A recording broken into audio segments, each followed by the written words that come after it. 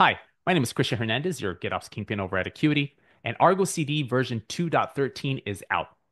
In this version, there are over 40 new features, 50 bug fixes, and 40 documentation updates.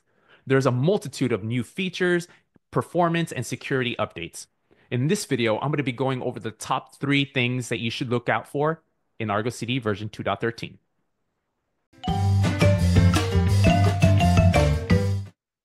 So the first feature I want to talk about is ApplicationSet Previewing.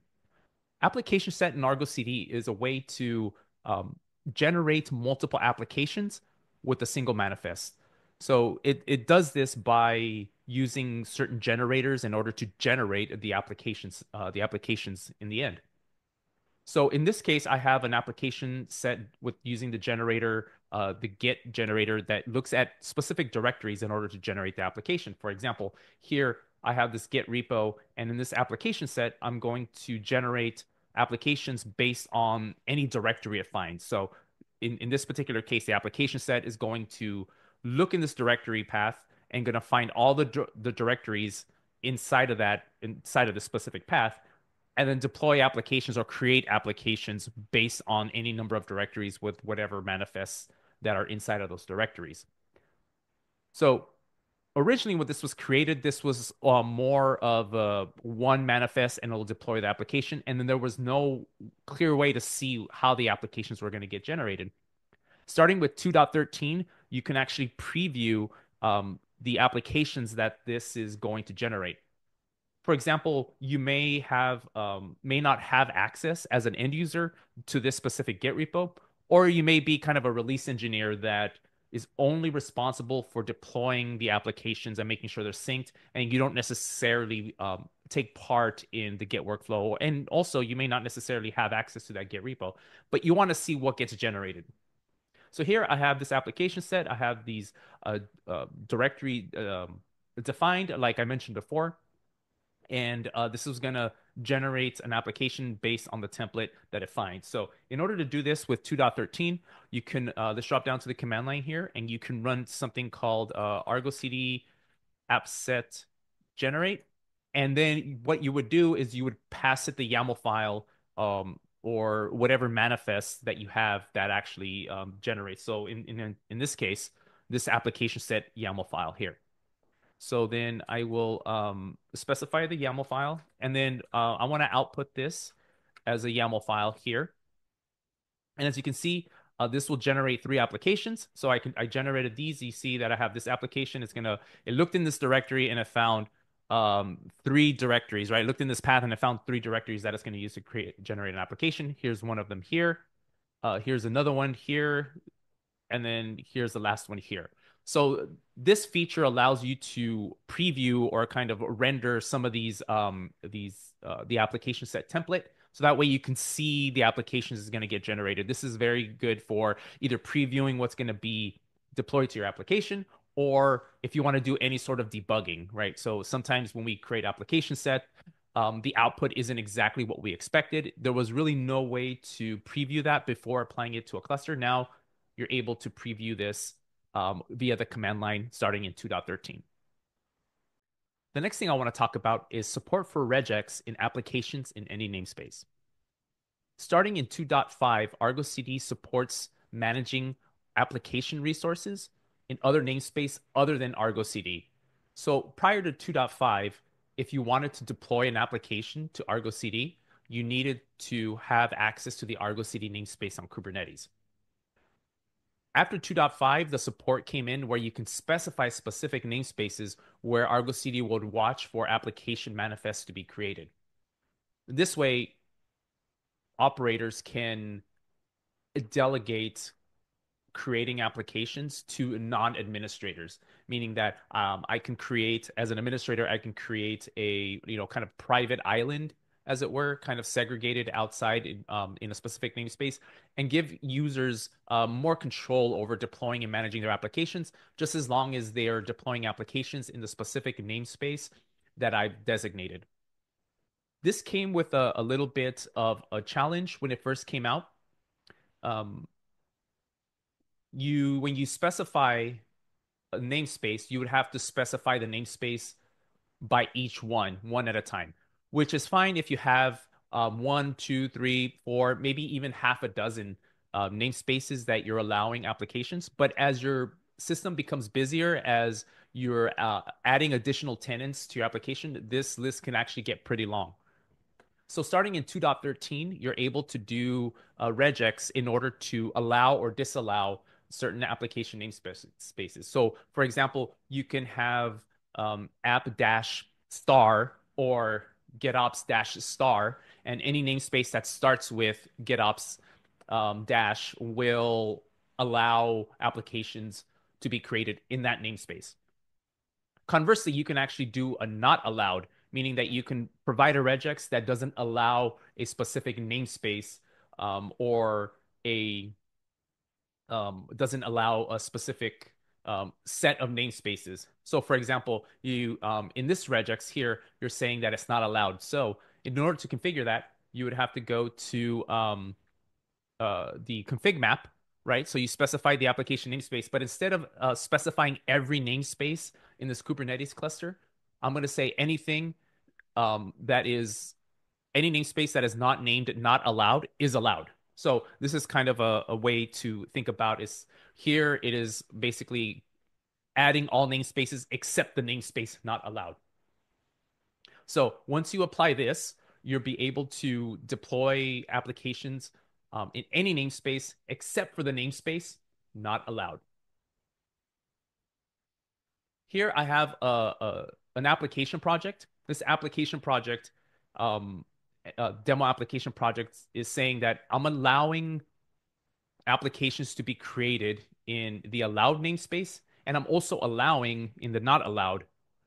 However, if you remember the other configuration file, I'm specifying everything except not allowed. So even though I'm specifying not allowed namespace in this configuration, it's not going to work because on the core configuration of Argo CD as an administrator, I said any namespace except the namespace called not allowed.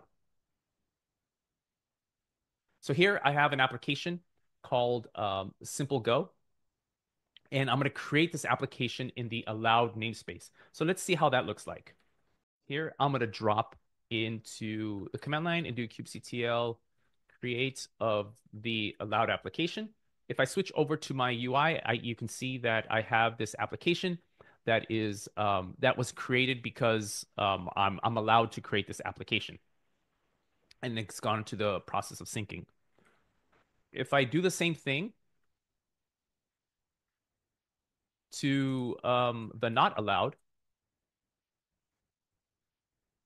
if I go over here to my YAML, I can see here that I'm deploying this application in the not allowed namespace.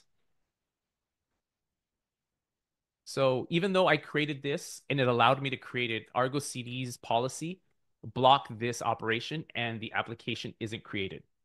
So this is a quick way to show you how to allow multiple or disallow multiple applications to be created in specific namespaces.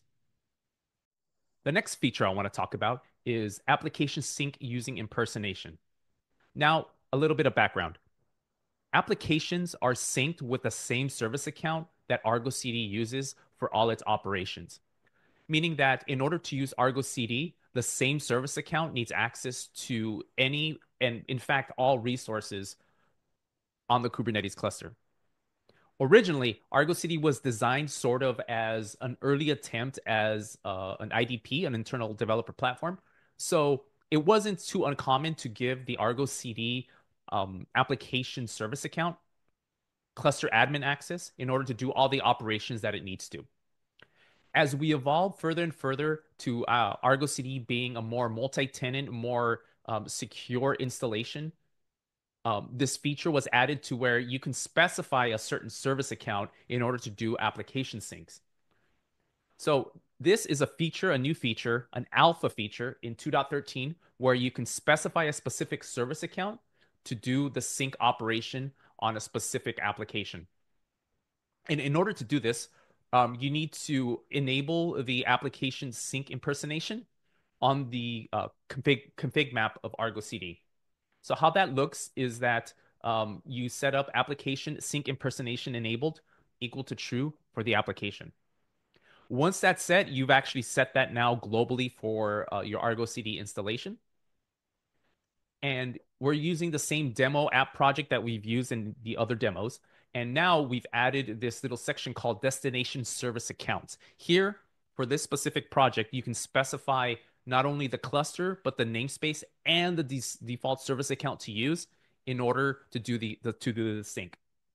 So here you'll see for the destination server. So for any time someone connects to this cluster, so anytime Argo CD wants to do a sync operation to this cluster, to this specific namespace, it will use this specific service account.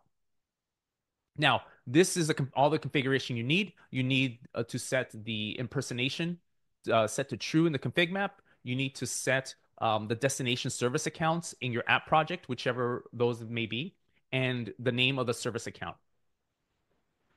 And the application looks like this. Really, the application, there's really no difference. The application here is the same application as you would use normally, even if this feature wasn't enabled. I'm just showing you this so that way you can see there's nothing on the end user side that needs to be done. This is all done on the administration side. And really, it's done really at the app project scope level where you can specify specific service accounts. So dropping down to the command line, let's create this application.